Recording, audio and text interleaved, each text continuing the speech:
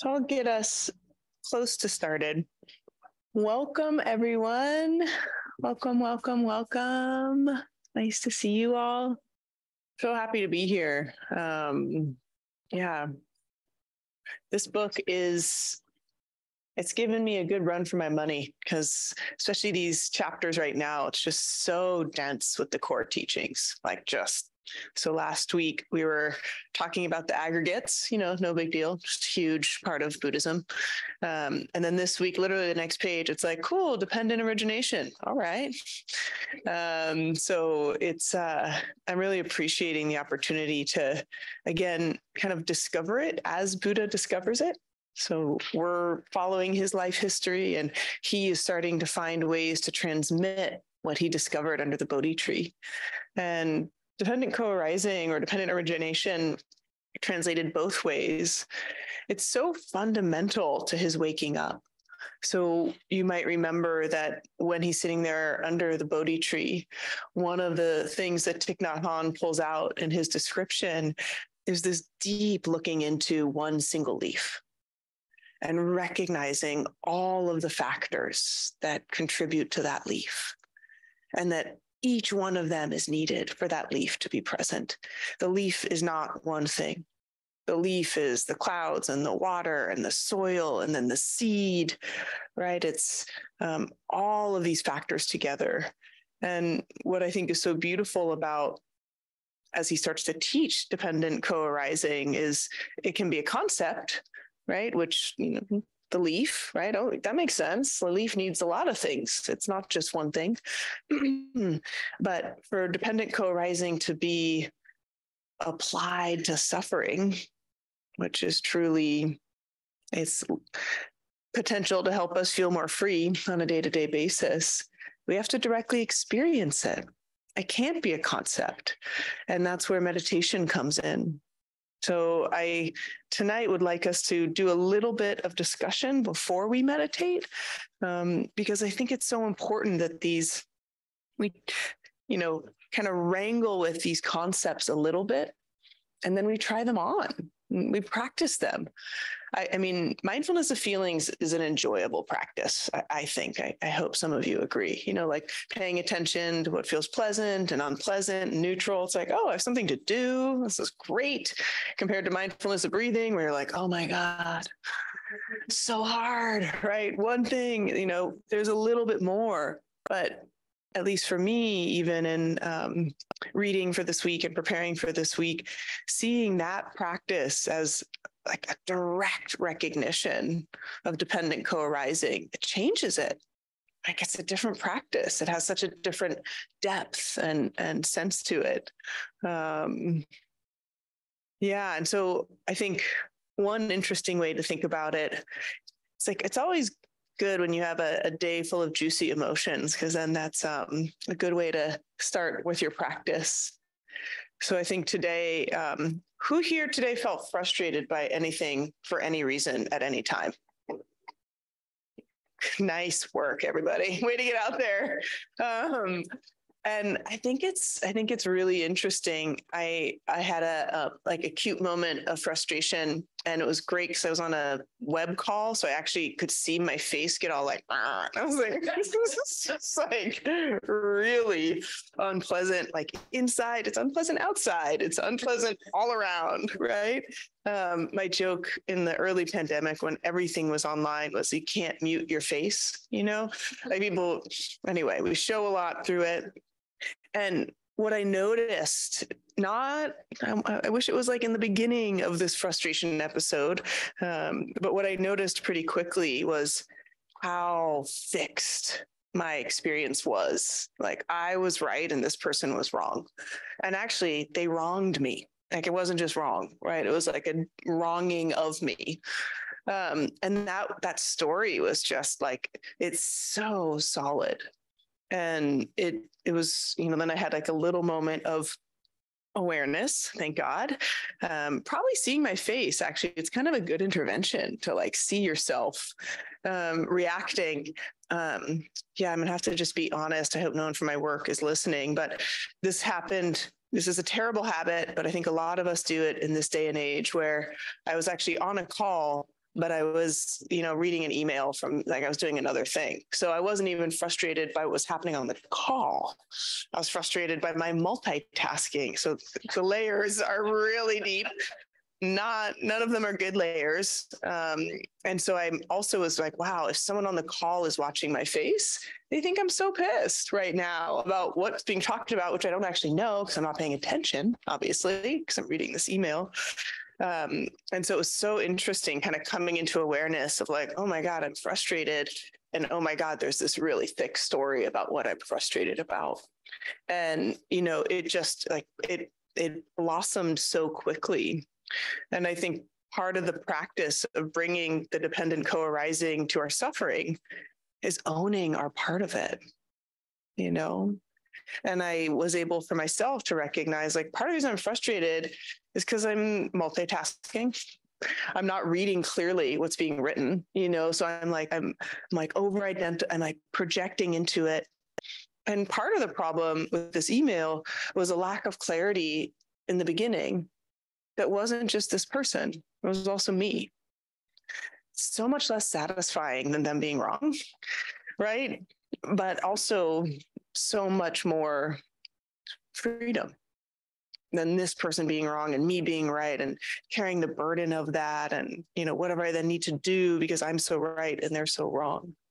So it's just an interesting moment of seeing that. And I think in a practice like mindfulness of feelings, we get to notice. And as we pay attention to the natural shifts and changes in the sensations in our body, we get to notice how something, some sensory experience arises and we make it pleasant, unpleasant, or neutral. But actually, it's just a sensation.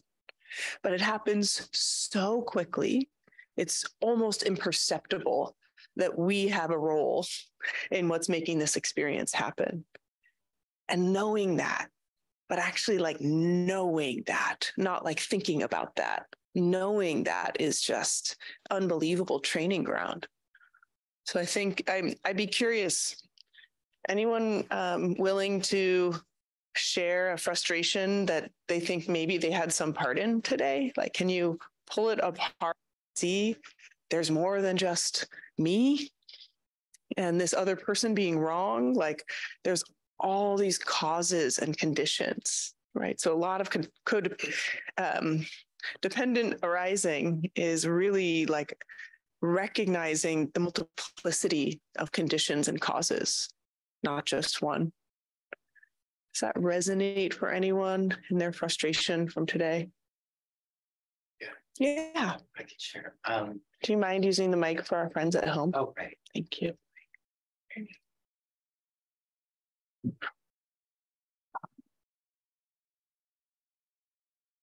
Hi, friends. I'm Kelly, and what frustrated me today that I noticed I got very that reflex mechanism engaged of defensiveness, and it was an email that came in saying, "Did you do this, this, this, and this?" And I was like, "Yeah, I did do this, this, this," and anyway.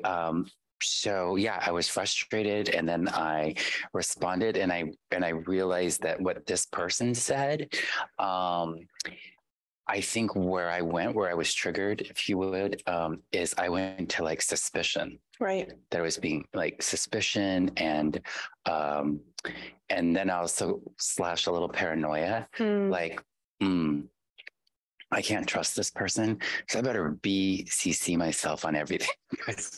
that's where my mind went. Yeah. Yeah. And it was just an email, and sometimes things in email land differently, than if you just pick up the phone and you're like, hey, you talk to somebody like they're your best friend. Yeah. So yeah, that's what I noticed. And then where my paranoia goes. And then I got another response from them, and they stated like, I'm not quite sure how everything landed quite this way. And anyhow, and I think that what they intended, and there was an intention they had, and there was a different impact on me. Yeah. And the part that I have to bring to it is my interpretation of those words and the tone and the intention, and where my mind checked mind, unbridled mind will run with it. Yeah. Which was the suspicion and paranoia. Yeah. Like, ooh, I'm being like checked in on being micromanaged, being whatever. Yeah. Right. And that, you know, is like you're creating this, in some ways, like false version of this other person or being. Right? Absolutely. And even like false adversity. Right. Where there is none, which is, and then I just get to see how through an exchange like that, how that can lead to separation. Right. Which is all based on fiction. Yeah. Beautiful. Thank you. And amazing you could see it, right? And I think it's, you know, as many folks know here, I love thinking about emotion. And when we look especially at the factors that keep us from being free, our afflictions or our afflictive emotions are certainly one. And our inability to see dependent co-arising and our sense of really getting like fixed. It's really interesting because the emotions, you know, just kind of by design, they do come up with this projection and this perception, right? They come fully loaded with our, you know, ongoing, you know, script, past history of what matters in our life. And they're always searching for kind of matching patterns in our everyday. So that beautiful quote by Sokni Rinpoche of, is this real and true, or is this real but not true? So your experience was real, like, who's checking up on me, right? That was real, but it wasn't true to this moment. And so it's really hard for us to kind of recognize our role in it. And again, it's just, it's in some ways like it's like less satisfying in the short term. It's so much easier to have that concrete, that person's wrong, they're doing something wrong, I was wronged. The complexity is tougher, but there's so much more freedom. Can I respond? Please, yeah. Hi, friends. Just what you said about recognizing our own role in anything. I have like questioned that, or started to question that, like scratch the surface of questioning that about even what I would consider oppressions. Mm-hmm. You know, and I feel like that's where some of my discovery and my path my exploration is like, ooh, the things that I've clung to is, ooh, that's an oppression, that's a this, and like how much is it maybe a structural and a systemic oppression, and then how much is it me engaging in that reflexive mechanism to default to some unconscious pattern or conditioning. So, wow, that is beautiful. And it, you know, it's so important to clarify. It doesn't mean there isn't oppression. Right. And but it's like, what are we, you know, there's, I think I mentioned, we're in the part of where Buddha runs into a lot of young distressed men in the forest. That's this epoch of the book here. And he runs into this young man, Yasa, and he says, he was like a person locked in a room without windows. He longed for fresh air, for a simple, wholesome life. And this idea that we can become trapped in our own minds and our own ideas. And yeah, it's interesting also when we start to kind of get a little bit of a sense that there's a lot of things that are unjust and wrong and bad and hard out there.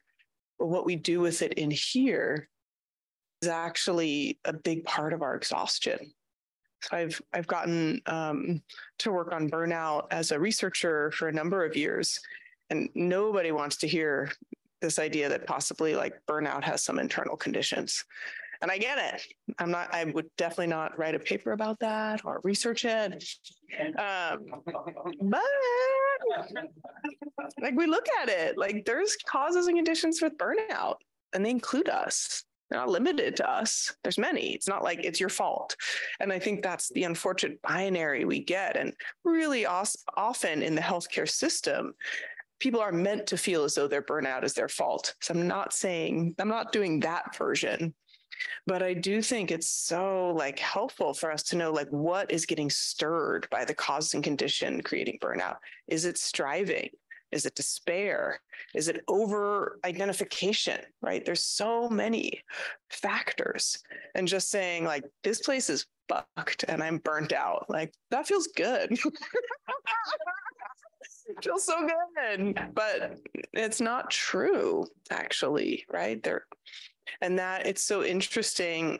When Buddha started about dependent origination, he was like, it's so simple, but it is so hard because people do not want to see it. It's just not what we want to examine or be with is kind of our role. And, it's a really interesting one. There's one other thing I wanted to say on this.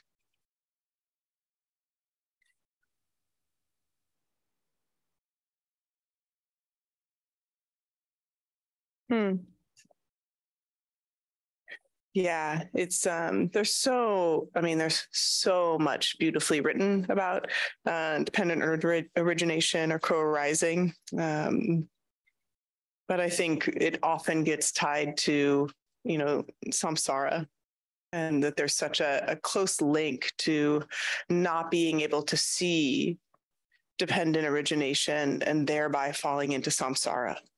So if we think that person out there is a problem, we're gonna like separate, like you said. I'm gonna take space. I'm gonna get away from them. They're the problem. So we're like starting to avoid things. Or like the other part of it, like there was a moment today when I was feeling a little tired, and I was like, oh, like I want literally anything to make me feel better right now. I was like, fill in the blank. I was like, coffee, pizza, chocolate, call my partner. Like, what am I going to do? Like something out there. I need something out there. That's going to make me feel good. Right. It's such an understandable default. And, instead of pulling apart, like, what am I actually feeling right now? And what are all the factors? What do I actually need? It's an interesting process that he invites us into. It's different than cause and effect. Like one thing happens and there's a result. It's really this like co-arising together. So that's my little, not so little preamble. And I hope you're like fired up now to do some practice on it. Because, like essentially like the whole chapter is like, meditate on this, though it gives no meditations on it, meditate on it. And I think for us to kind of get to the truth of the matter, sometimes dependent origination is called, it's very similar. It's like understanding it is understanding the Dharma, and understanding the Dharma is understanding truth. And so in this practice, we try to understand the truth of our experience and like do so experientially, not just in this conceptual way. So that's our motivation. So I invite us to find a posture that will support our practice.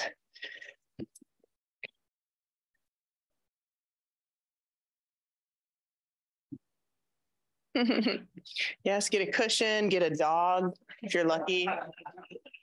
For friends at home, there's a nice dog curled up over there. Only one, we don't get to share, but rejoicing in that.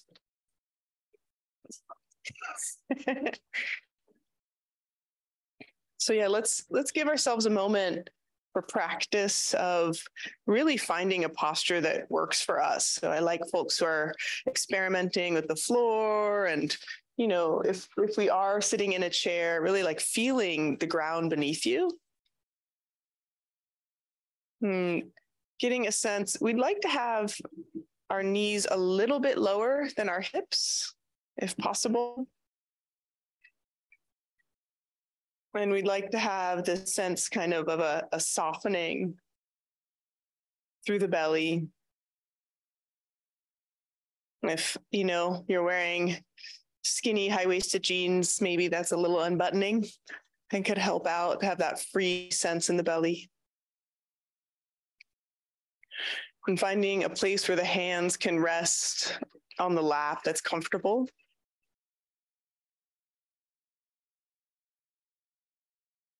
And giving ourselves a moment to really find spaciousness in the chest.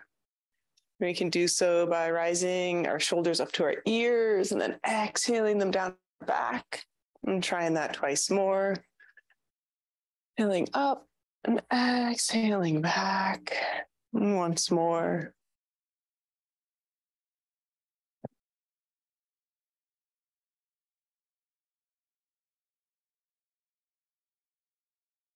And finding a softening through the muscles in the face. As though you could soften and melt through the forehead and the brow. And soften through the eyes.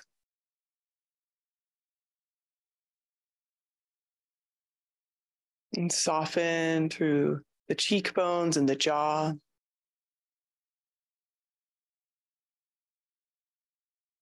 And just as we're inviting this softening, we're also inviting the vitality, the vividness, and the wakefulness.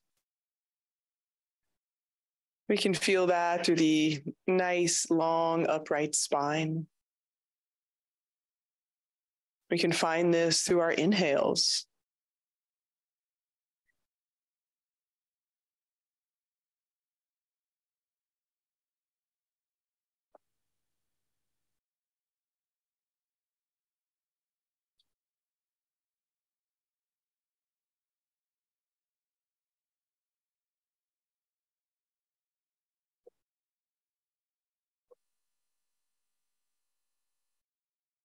And giving ourselves a couple breaths that are elongated to help settle into the body. So in whatever way feels comfortable, and slowing the inhale.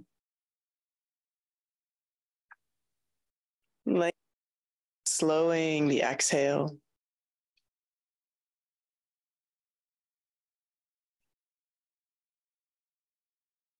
As we inhale, inviting the tummy to press out just a little bit, really filling our belly with air.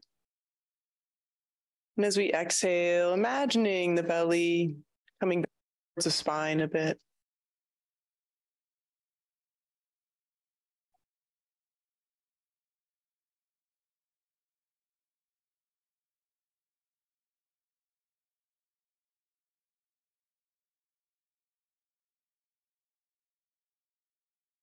And let's have one long breath together.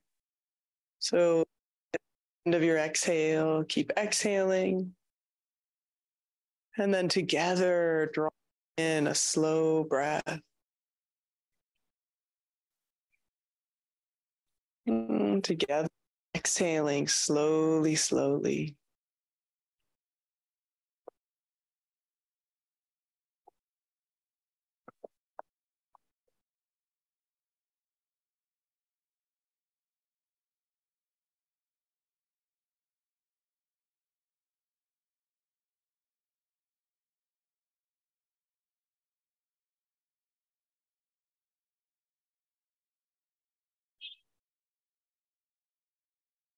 And coming to our natural rhythm,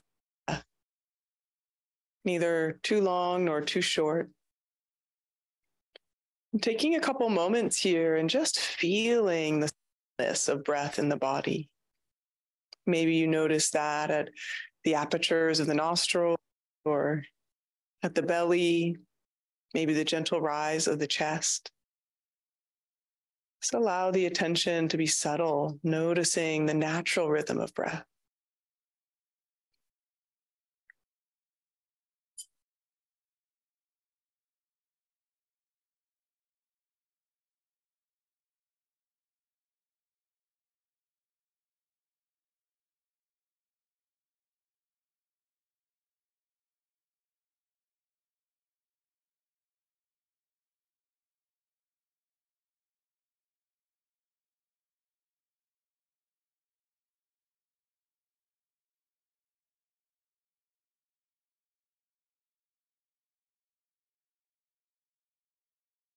And take a moment and notice, where are you experiencing this subtlety of the breath?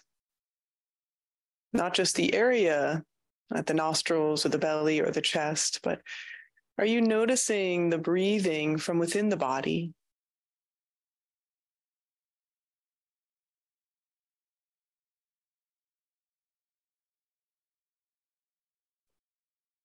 Our awareness is throughout the entire body.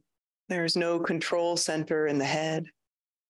It's a full body experience. Really sense and notice the subtlety of the breath with the whole body.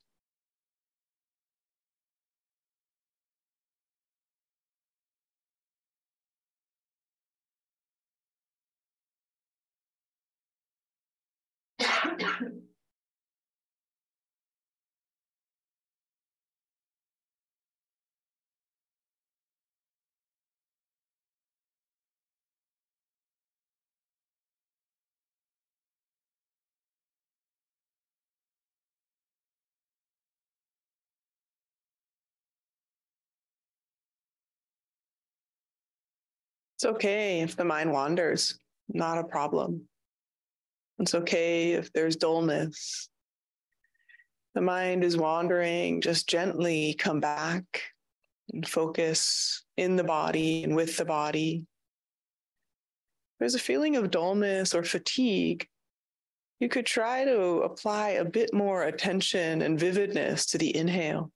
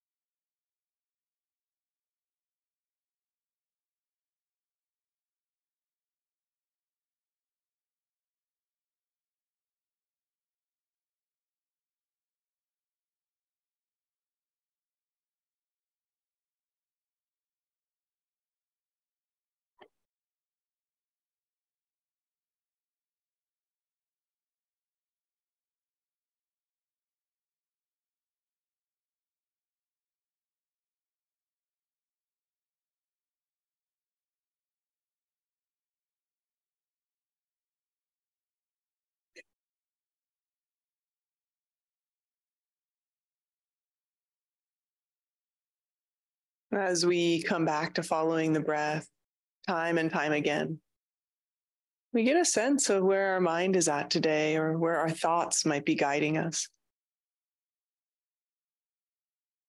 I'm taking a moment here to reflect on our current state of mind and generate an intention that feels meaningful for where we are right now.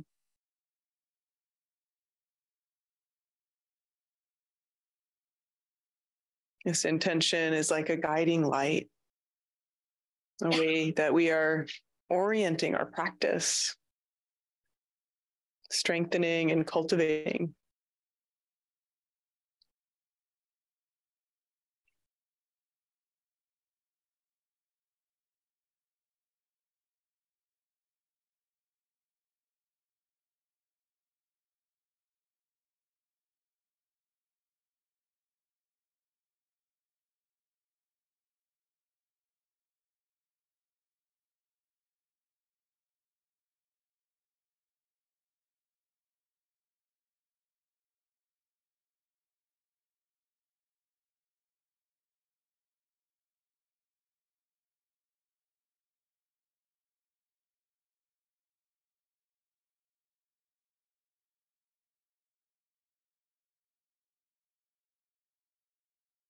And shifting from the intention, letting it recede in the background. Bringing awareness not only to the breath, but to all the tactile sensations in the body.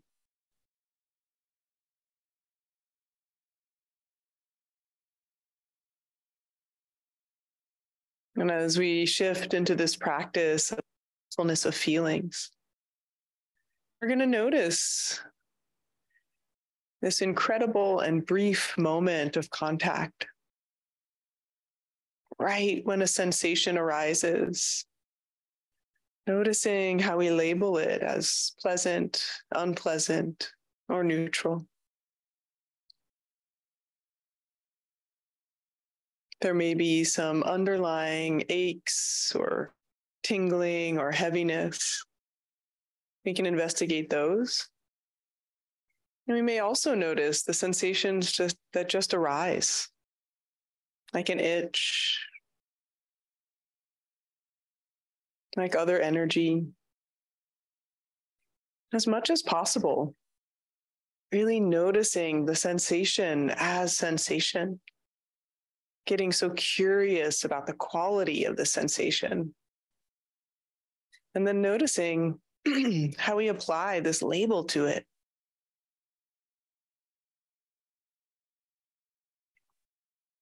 Our mind categorizing it as something we like or don't like, or just something that doesn't matter to us at all.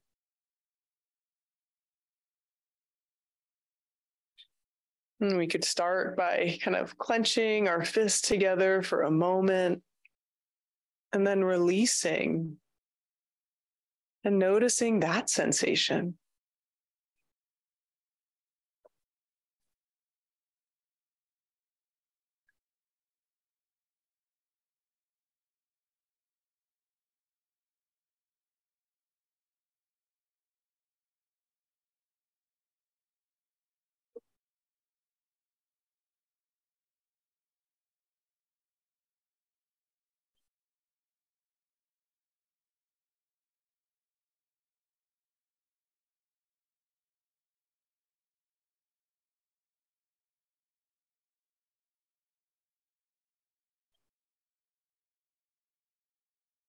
So our primary practice is noticing tactile sensations in the body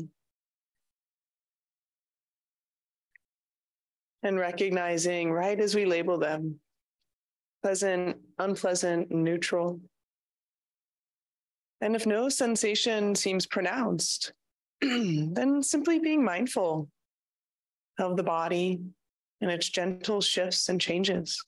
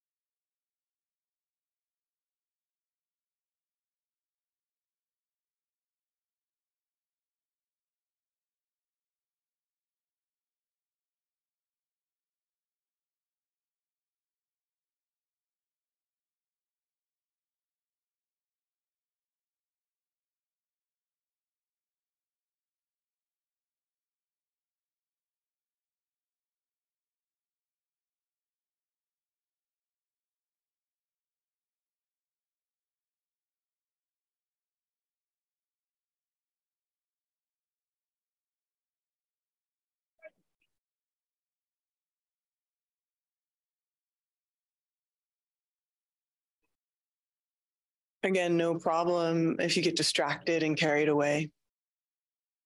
Just relax and release and refresh your interest. Continuing to notice sensations throughout the body and how we perceive them. Maybe there's a desire to shift the posture.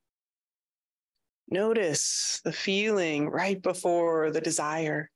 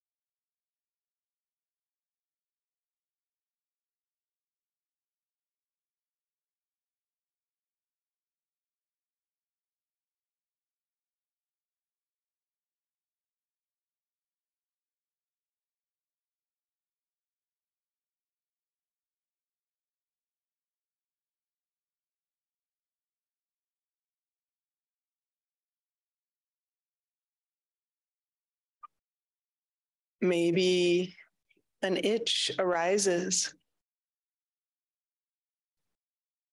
Noticing the sensation,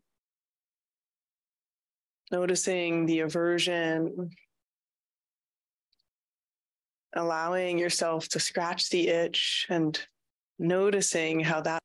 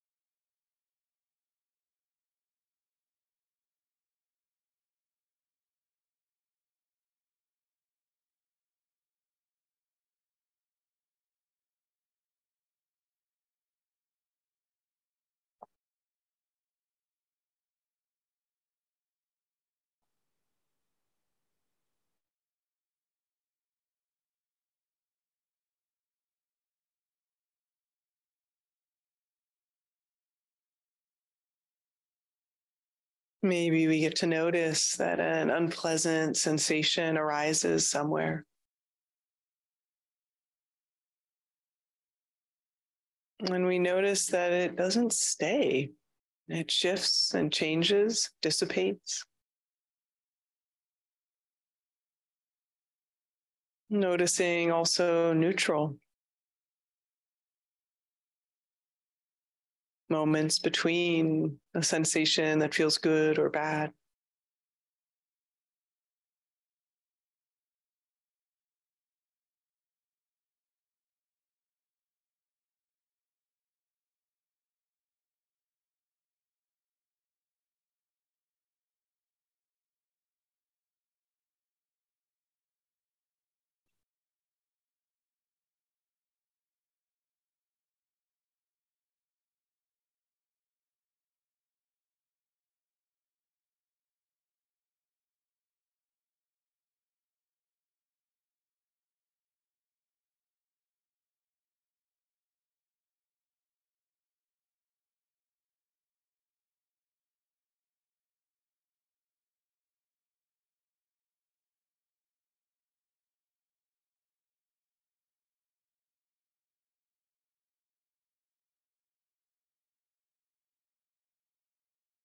And then considering if we can continue this mindfulness to sensations in the body without any attribution of pleasant or unpleasant, neutral.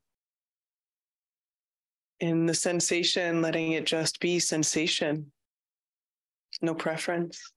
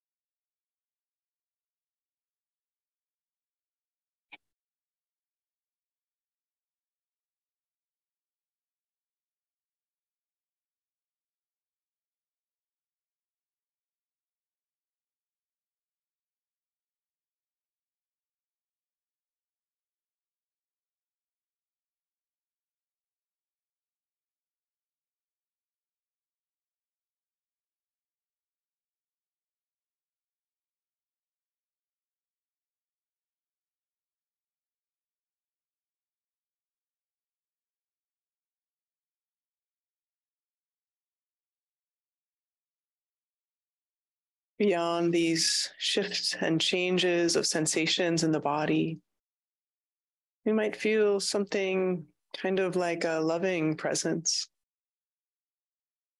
something not conditioned by itches or tightness, without necessarily looking for it, just being open to the experience of really inhabiting and being in the body, bringing our mindfulness to the body, and a sense or quality of more subtle presence.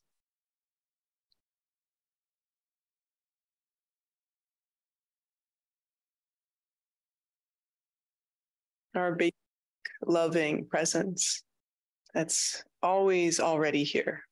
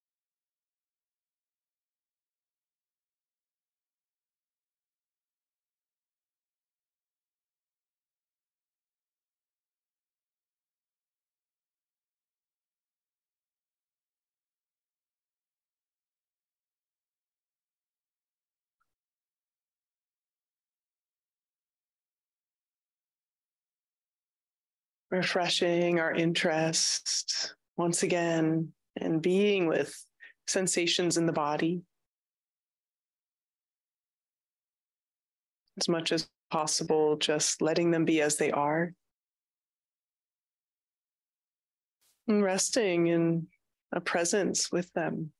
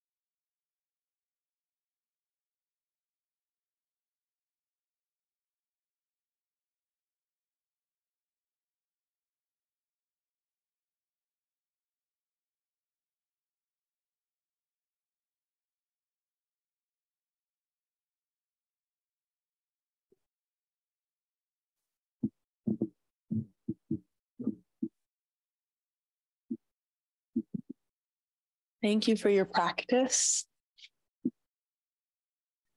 Wow, I felt such a good stillness in this room, even with some extra auditory help from the outside.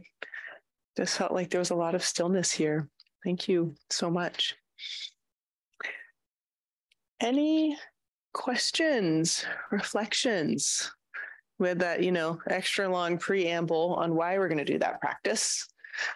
It's okay if that didn't translate in, but this kind of direct experiencing or this opportunity to directly experience how our sensations and our attributions come. Anyone notice anything they'd like to share on that?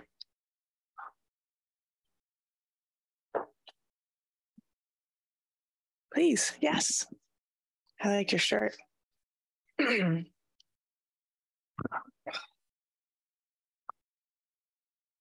friends. I like this. It's like the Las Vegas, you can take it all over the big stage.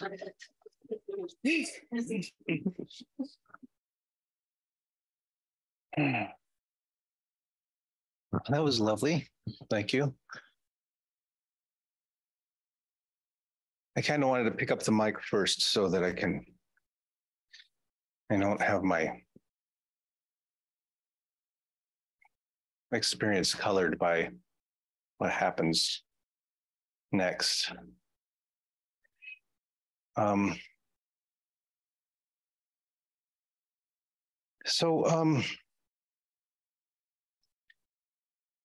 Noticing the different sensations, I've come to this place before and I've shared about it before, but it was a pretty deep experience of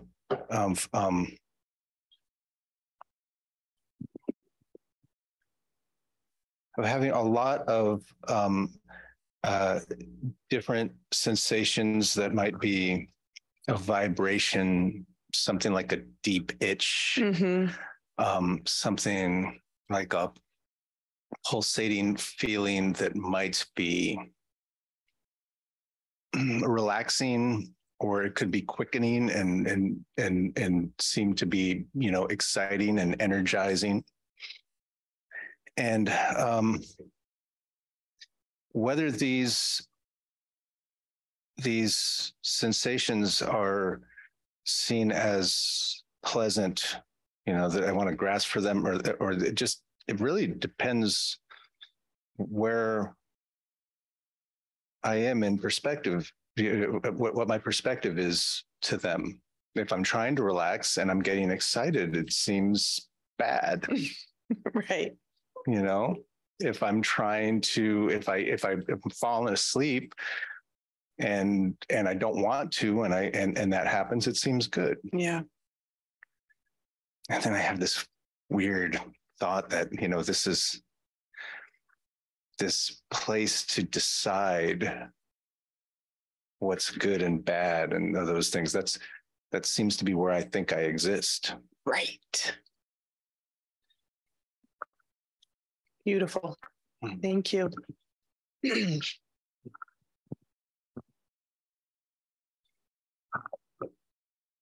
Anyone else?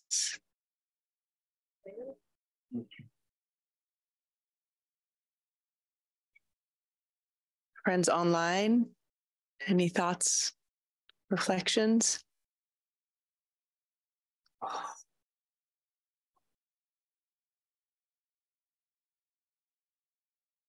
Do we go too deep into loving presence?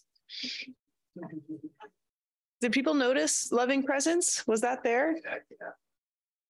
Yeah, it's seems like it's really far away, but it's actually it's kind of actually there. And that, I loved how you said it, I am not that which is deciding which is good and bad. So much of our energy is caught up in that, good, bad, good, bad, good, bad. Yeah. And I don't know what you all, when I do this practice, I also notice that discomfort in my body, depending on how I'm relating to it, makes my mental chatter stronger too. It really pulls me away more. So, yeah. Yes. Steve, do you mind saying more about loving presence, inherent loving presence? Yeah, I could say more about loving presence forever. Buddha nature, right? So this idea that, which I love, is that we're already good, which is such a radical idea, such a beautiful idea. And again, and similar to dependent origination, it's a concept, right? That we're all good. And then a direct experience of it. And then when we can directly experience that, as one of my root teachers, Alan Wallace, would say, that the wellspring inside of us of happiness is like always there, like it's flowing, like that deepest wellspring of our happiness. And it's just a matter of, removing the dust from the gold or getting out of the way. And I do like how Chogyam Trungpa describes it as basic goodness, and then Sokni as basic okayness. So they're kind of hedging. Buddha nature, you're already perfect. You're good. You're okay. Like wherever you can get on board, and I do think as a felt experience, I'd be curious your experience of it, like as a felt experience, it's subtle. And so we miss it. It's easy to miss, easy to miss. And I think it's, that I was describing earlier in the day, how when I was feeling kind of, I don't even know really what I was feeling, maybe stressed. And I just wanted something from the outside to make me feel better. I was like, I don't know what it is, but I need something out there. So it's so difficult for us to find that within. And yet, unless we're in acute distress, which happens, we can find it. We can have access to it. And sometimes we do use things from the outside, but things from the outside are actually also potentially able to show us what's good inside. Like I think a lot about this beautiful meditation where you kind of take a little image of the Buddha and you just gaze upon his face and you consider the qualities of the Buddha and you imagine them inside of yourself, right? That idea of like that transfer inside. And eventually then you don't need the statue to gaze on. You just find it in yourself. Yeah. Any other questions or reflections on that practice for folks? Yes, please.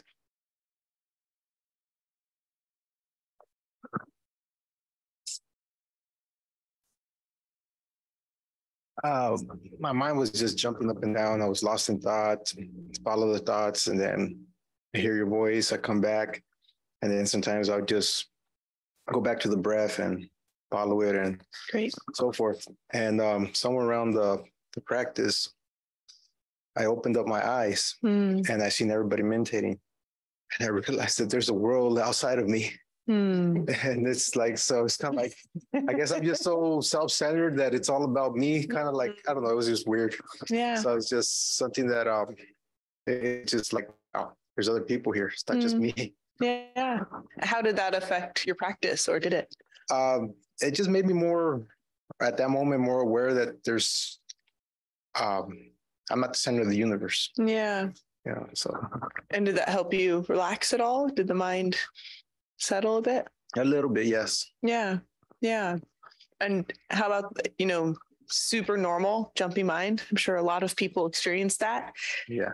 How, did it feel to you like, this is not a good practice? Or were you able to be like, this is just what's here? Or there's a thought that comes in that says, this is not a good practice.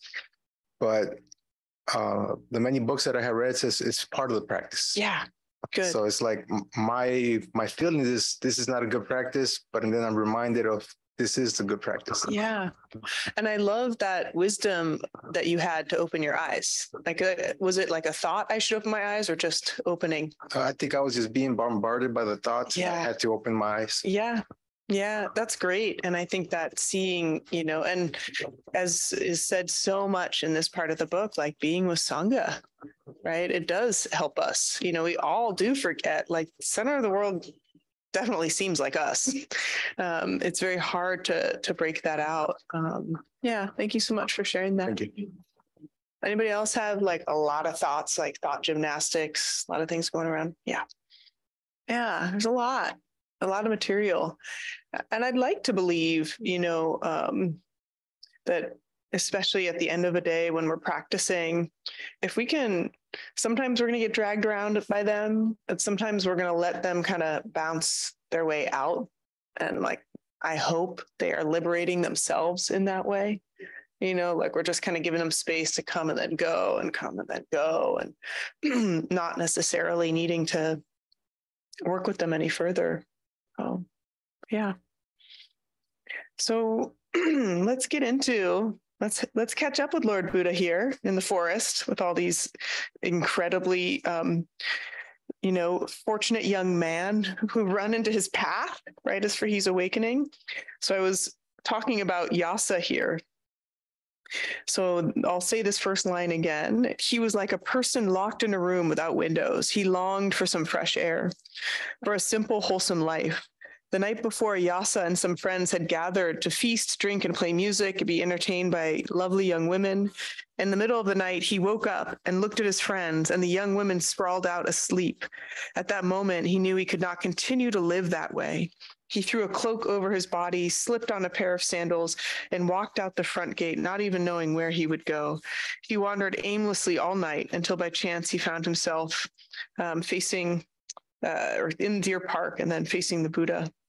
Because when the Buddha ran into him, he was saying, the man approached close to him saying, disgusting, repulsive.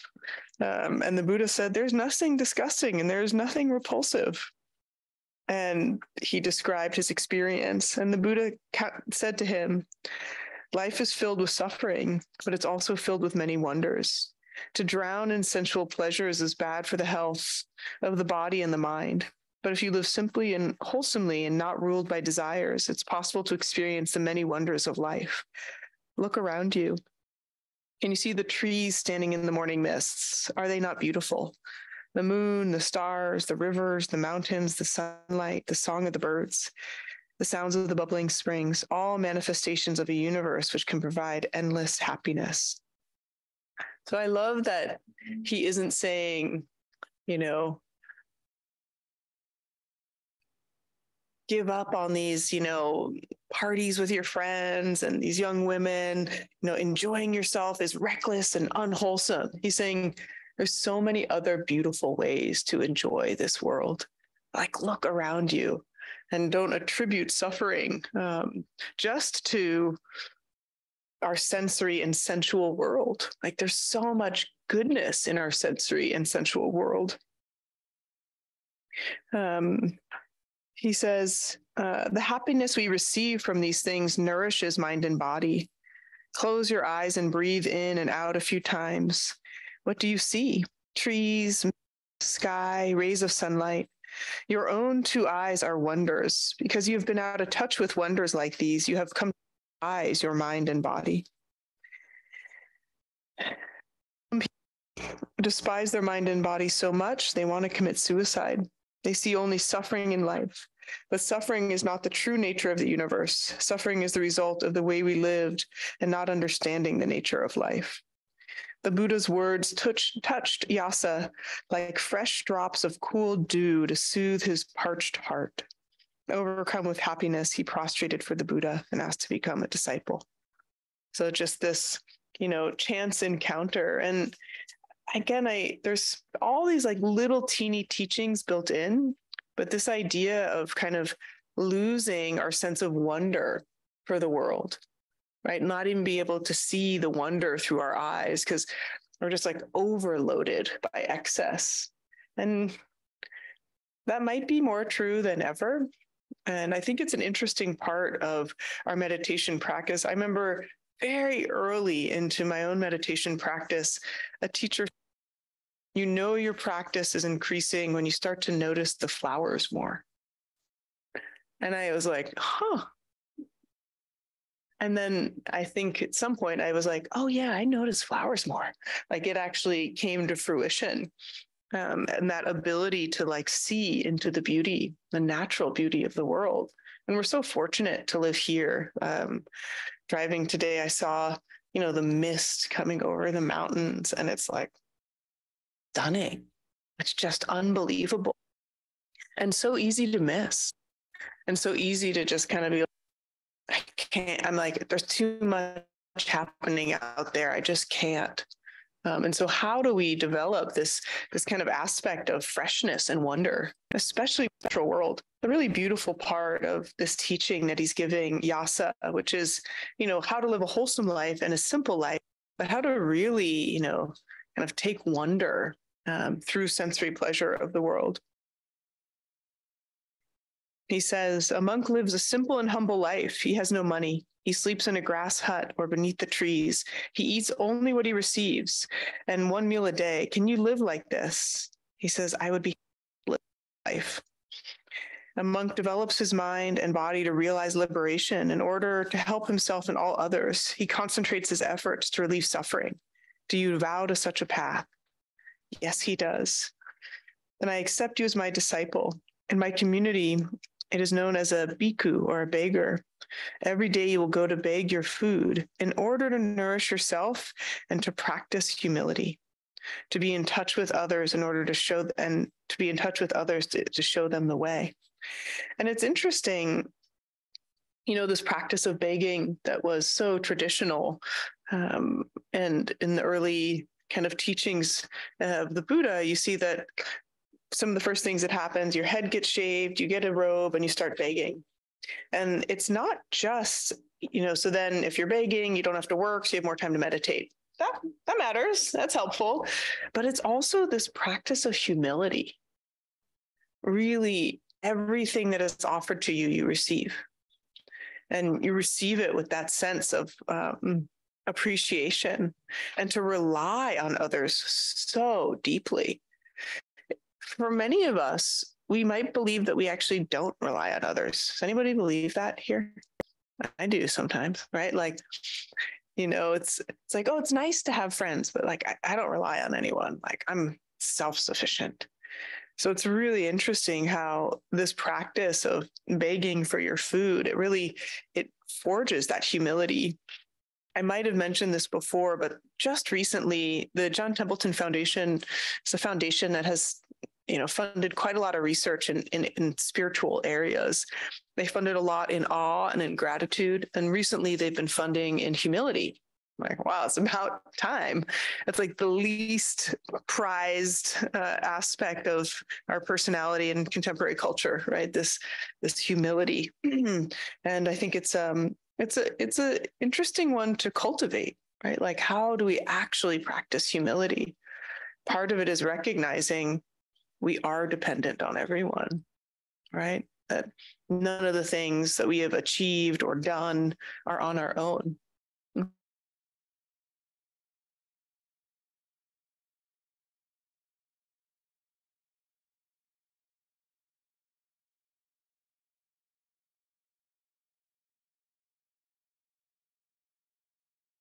Friends come, and 3/4 of them are like ordained on the spot, and then more just keep coming. They just keep coming.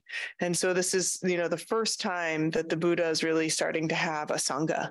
And he has this Sangha many times over, but this is his first Sangha. And it's also the first time that there are lay disciples. So the first lay disciple is Yasa's father, who comes looking for him in the forest, so worried, like, what happened to my son, right? He ran off after this party. Nobody knows where he is. And he just said, what's become of my son? And the Buddha said, Yasa, he says, Yasa is a bright and sensitive young man. He's found the path of liberation for his heart. He has faith, peace, and joy. Please be happy for him. And he said that tells his father just his little teaching on how it's possible to live in a way to reduce suffering and anxiety and create peace and joy for oneself and everyone around him. And you have these beautiful descriptions. Like he says, the merchant felt lighter with each word the Buddha spoke. He asked to be accepted as a lay disciple. And then his mother, just a night later, as she listened to the Buddha, she felt as though a gate of happiness had opened in her heart. Just such these beautiful descriptions of when we encounter the teachings, and they really move us. And we know, like, there is something there for me. Yeah. What's a lay disciple? That's such a good question. Is it like us? Yeah. Yeah. I mean, there could be a monk in the room undercover. Right. Yeah. So the lay disciple, so the precepts for the lay disciple, right, that probably most of you are familiar with, who have heard. For the it's so interesting, and we'll track this. At first, for the monks, there's something like 12 precepts, about 6 chapters in, there's like 122. It's like they just keep growing. Like monks keep kind of messing up. They're like, oh yeah, and you're not allowed to go back home and be with your wife and then come back, and like all the things that they discover as more and more people become monks. But the lay precepts are not killing, because all living beings fear death. And if we truly understand a path of understanding and love, we'll observe this precept. Not only should we protect the lives of humans, we should protect the lives of animals as well. Observing this precept nourishes compassion and wisdom. And the second precept is to not steal.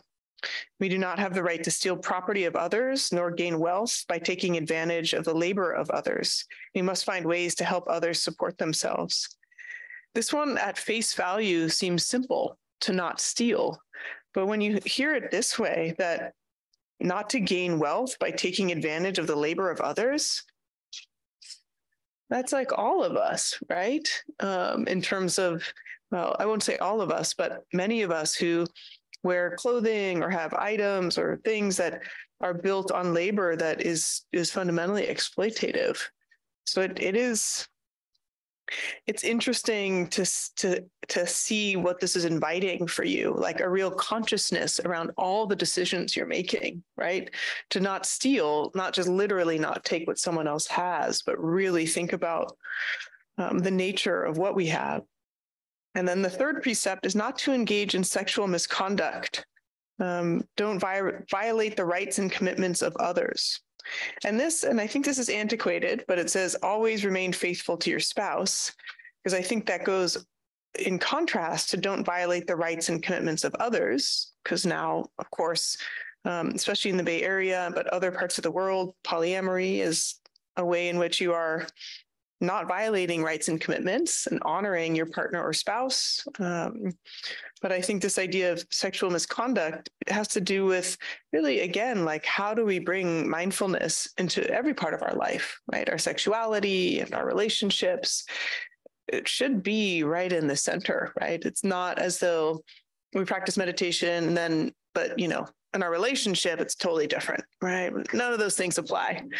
The teacher who I am fortunate to sit with often says that relationship is like truly the spiritual path. She calls it the spiritual crucible, right? It's the charnel ground. It's where we actually see all of our raw, unmetabolized material. It's just a relief because, anyone who's been in a relationship knows that happens, right? And in fact, it's such an amazing opportunity for us to see, especially like what we started talking about at the very beginning of today, what's our conditioning and our habits? What's our perception we're projecting onto others? Nothing like a good relationship to show us all of that. The fourth precept is to not say untruthful things. So hard. Do not utter words that distort the truth or cause discord and hatred. Do not spread news that you don't know to be certain. So I have proclaimed here that there is scientific benefits of gossip, and I stand by that because sharing information is important. And especially, when we're in workplaces and larger organizations, it's not as though like you get some clear understanding of what's happening without talking to other people. But this idea of like, when are we causing harm or discord by our speech? I think it's the hardest one.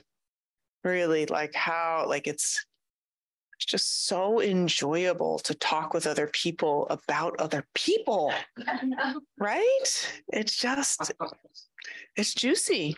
Yes. And also, it goes possibly against the never say untruths. Right. Because in a lot of cases, you actually say the truth, that is actually harmful. That's right. It's not good. Yep. Right. So for folks online, like it's not just about saying the truth, it's about saying what is kind, right? The 4 gates. Yeah. Talk to a therapist, that is a really good question. When you talk to a therapist about other people, are you breaking a precept? I would say no. I'd say, like that is an environment in which, because a lot of it, like everything, comes down to intention. Right. And in a therapeutic relationship, the intention is healing. And and sometimes in our healing, we have to really like share, but also be open to hearing what is shared back to us. Yeah, good question. And the last precept is to not use alcohol or other stimulants. And it's interesting. I've seen some pretty awesome spiritual teachers trying to understand how this relates to or doesn't relate to, especially this new kind of renaissance with psychedelics, which many people are using for spiritual awakening. And yet, which definitely, it doesn't say it here, but often says like distorts or occludes, right, our consciousness. I would say, again, it comes to intention, right? Are you using this to escape, to distort, to disappear? Are you using this in order to kind of heighten or more deeply understand your spiritual path and journey?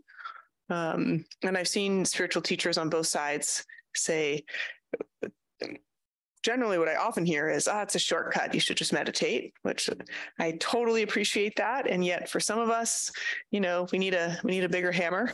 And I also have heard teachers say, like, again, if you're using it with the intention of your spiritual path and integrating it with practice, it doesn't necessarily fall into this kind of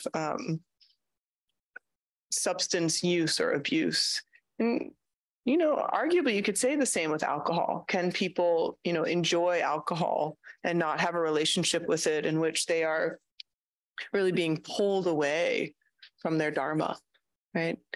It's so tricky with things like alcohol and other stimulants that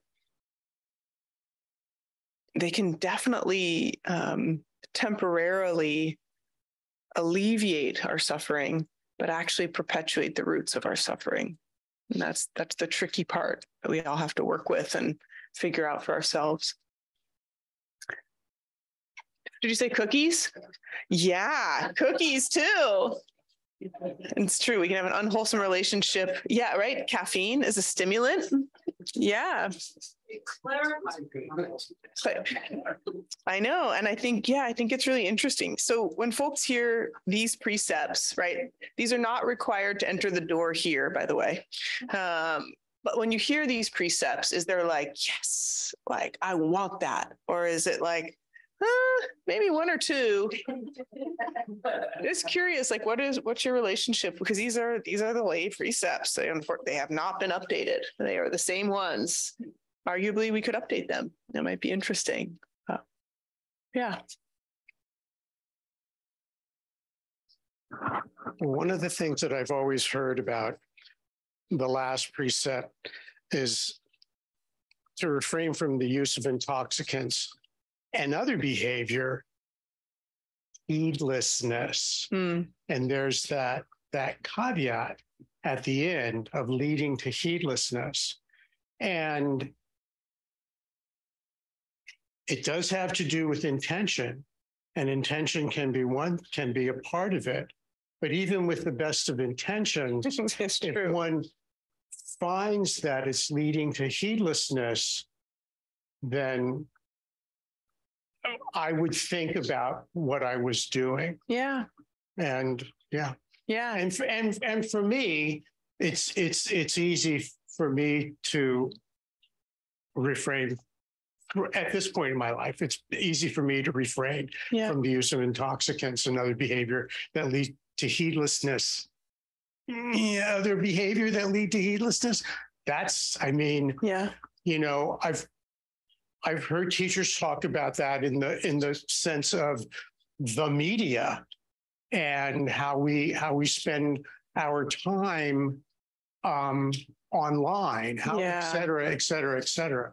So it's a lot of stuff to it. Yeah. It's layered, and it's getting more and more complicated. Like you said earlier, this may be so far the most complicated time in history for us to be drawn away from our sense, our Buddha nature, and our sense of okayness, because there's so much telling us that we're not okay, or we need more stimulus, or we need more screen time, or we need less screen time, or on and on and on. Yeah. Yeah. No, thank you for that. And I do find Thich Nhat Hanh's reading in general of a lot of these aspects of kind of core Buddhist teaching conservative, right? Like he doesn't say heedless. He's just like, no alcohol and stimulants and we're done, right? And it's interesting because I think of heedlessness, I definitely associate with certain substances, but then dullness. Like what about leading us to dullness, right? And numbing and kind of dissociation. And again, like why? It's not unpacked here, but like why these precepts? What are they serving for us? And I've said this before, but I really love the sense that we get when we get closer to our practice of just a natural renunciation, where we start to just feel drawn to let things go that don't support our practice, instead of like, oh, I shouldn't do that. Like, oh, that's not good. Like, that's wrong. And, I think, it starts to become clearer as we start to become more sensitive. I don't know about you all, but in addition to seeing more beautiful flowers, which I'm grateful for, I can like almost watch nothing that's on contemporary television. Like my nervous system's just like blown out by the amount of anxiety that most characters in like shows have, like, and it's supposed to be funny, and I'm like, they're not funny.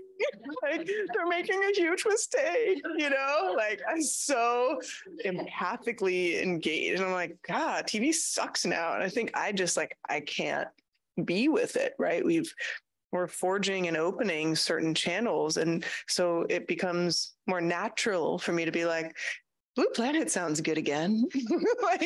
Or I don't know. I'm not trying to plug, but like Ted Lasso, if you guys haven't watched that, he's like the nicest character that's ever been on television. There's been a lot written about this. I'm like, finally, there's like a show I can watch.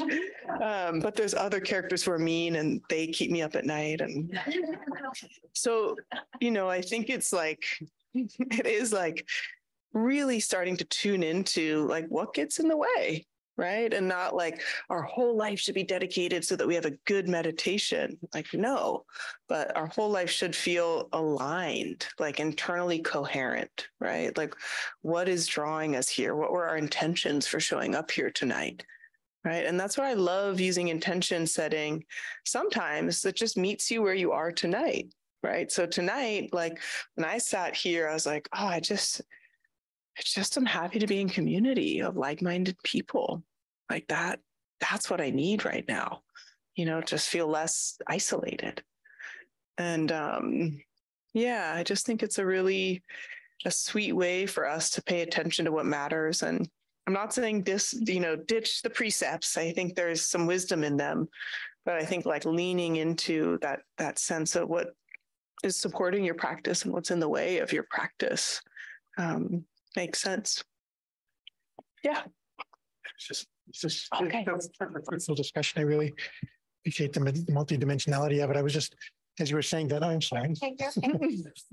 I've been involved in communities where it feels like the intention to obey the precepts can be a problem as well, because it's kind of like people getting very filled with their own sense of righteousness, like I don't do this, I don't do that, I do that. Yeah. Sense of like, you poor sucker, I'm so far ahead of you, right? Because you just had a beer or something, right. And so it just sort of feels like that there's intention can work in that direction. Absolutely. As well. I'm confused about it, but I've been around enough to know that sometimes it feels like that. Yeah. The guy who's going out and getting a beer is like having a better path. So then the person who's saying, I would never do, who's being sort of self-righteous and puffed up about it. Yeah. Yeah. So that's just. No, thank you for sharing that. Yeah. And I do think it kind of can be different for different people. Right. And what your needs are. So is there a hand or a comment online? Okay. Yeah. Sorry, is it me? Yeah. Oh, I'm getting an echo. Yeah, I wanted to comment about the sensitization and as it relates to the I don't know which precept it is, but the one about speaking truth. And part of my coming to practice was about having a sense of a sort of a global way in which I was not being honest in the world with myself, almost more than with anyone else, but with other people as well. And so that's been like a huge part of my practice, is developing the figuring out like why that was happening and what it meant and how to stop doing it. And I've become more and more sensitive to it, to the point where like it used to be that I would think, oh, you know, that thing I said the other day, that wasn't right. Or, you know, and often it's like a what is it? It's like a maintenance of, you know, my image of who I am for myself and others that leads to this, you know, non-truthfulness. But now it's gotten to the point where like it happens in real time. Like I'll be like, oh, I'm about to say something untruthful, and I can sometimes like notice it and be like, why do I want to say that? Like I'm talking about very subtle things like exaggerating. You know, so it's almost like this thing that I used to not even notice or notice later, and now like I can't even do it. Like I can't, you know, not all the time, don't get me wrong, you know, but it's so interesting. It's kind of like the seeing the flowers thing. Yeah, I know. And again, seeing the flowers, we're going to focus on that one. The other ones like make us seem less fun, right? As practitioners. And it's true. It's not that it's true that we're less fun, but it's true that the sensitivity gets heightened. But liberation, you know, God, like if there was any, I've said this a lot, there's any other way to be happy and free, I would try it. I wouldn't, but I think that there's not like an easy path, the sensitization and gaining that kind of insight in the moment, like you're saying, no, of why am I saying this? This is untrue, and not only is untrue, but like this will probably not benefit myself and others, right? So, but there's also a great sense of relief with that. You know, even if it's sometimes a little weird. That's it. That's like, again, to quote, you know, one of my root teachers, Alan, he says, you want to lay down your head on the pillow at night with the bliss of blamelessness, like knowing that you lived your day in accordance with your own values and virtues. You know, like that's a nice way to lay your head down. And it's also good, he said, it's a great way to sit down to practice. Like if you go out and just do all this stuff in the world that's thoughtless and possibly potentially harmful, and then you try to sit and practice, like good luck. So yeah. Jim, did you have a comment? Oh, I was just going to comment that of the precepts, it's, for me, it's just trying not to take it black and white. Yeah.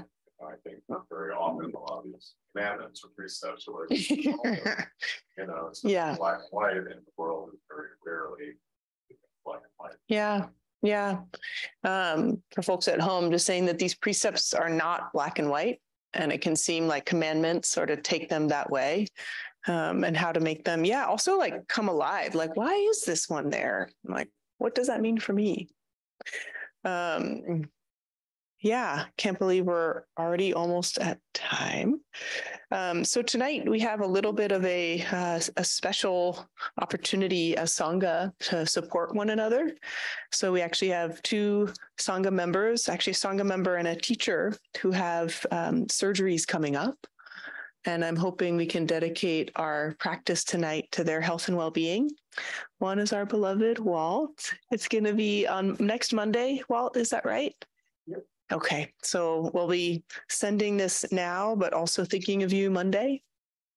Yeah, and Chandra, my beloved co-teacher, is having a back surgery on Friday, and I told her that we would be holding her as well.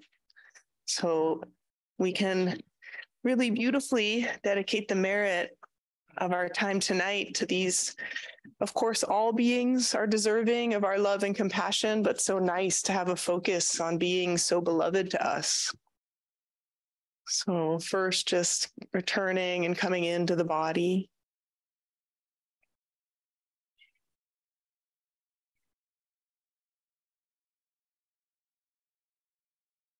And taking a moment to notice the sensations in the body that maybe have shifted since when we first arrived.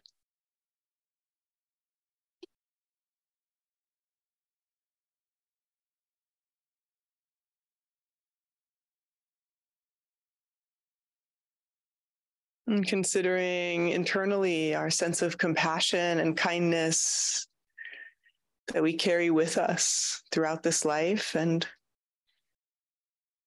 that has huge potential. We could sense this compassion as a warmth or a light at our heart center. Another part of our intrinsic birthright, this ability to care and love for one another.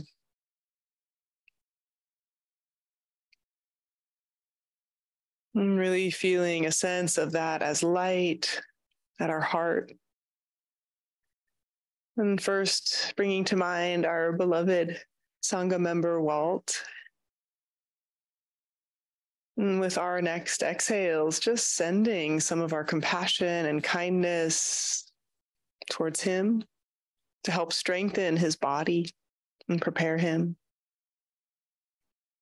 Considering on our out breath, may you be healthy and strong.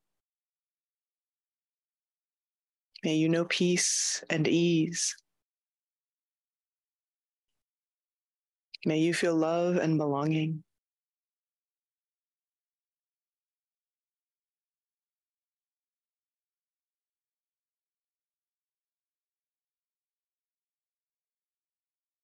And returning to that sense of light at the heart. And just feeling if anything has been stirred or strengthened as we extend our compassion and love. Somewhat paradoxically, it can grow and become even brighter. And bringing to mind our beloved teacher and friend, Chandra. And with her in our mind's eye, really radiating and sending light and love to her as she prepares for this surgery on Friday. And again, with the out breath, just sending her this blessing of strength. May you be healthy and strong. May you know peace and ease. May you feel love and belonging.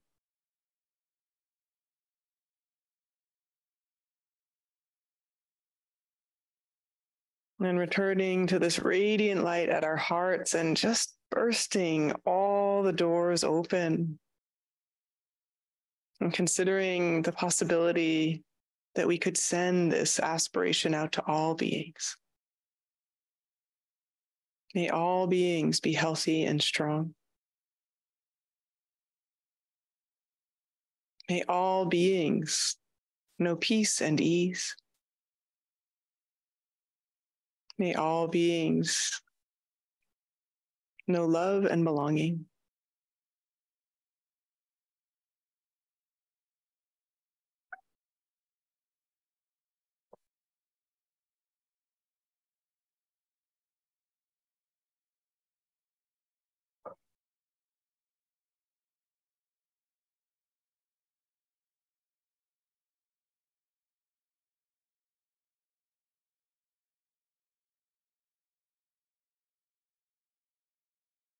Oh, I felt our healing powers. Beautiful work. Just a reminder that we exist here in the Dharma Collective out of generosity. Could really use your support and help. Rent is San Francisco. Need I say more?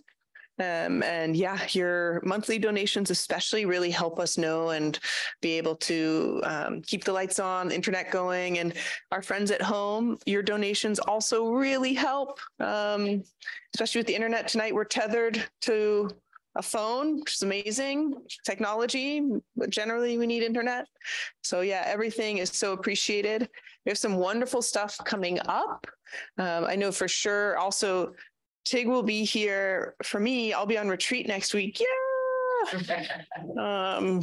Probably be really miserable at first and then get good as retreats go. But I'll be on retreat next week and Tig will be here and we have so much. Oh, we have a sound back. Okay, sorry. Okay.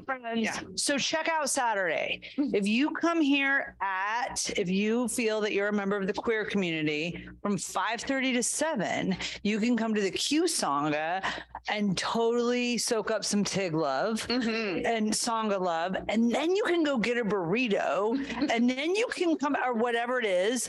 And then you can come back. Do we still have space for the sound bath at 8:15, and you can make sure that you haven't digested so much of your burrito that you're going to be a problem for your neighbors, but like fully enjoy the sound and just like such an excellent night coming up at the Dharma Collective. And then you can go home and digest and go to bed and sleep. And then you can come back on Sunday at 11 for the Dharma and intimacy and seriously process your stuff. So I think that we are rolling in the good stuff, and y'all should hang out with us this weekend. And then check the calendar for all the regular stuff otherwise. Thank you.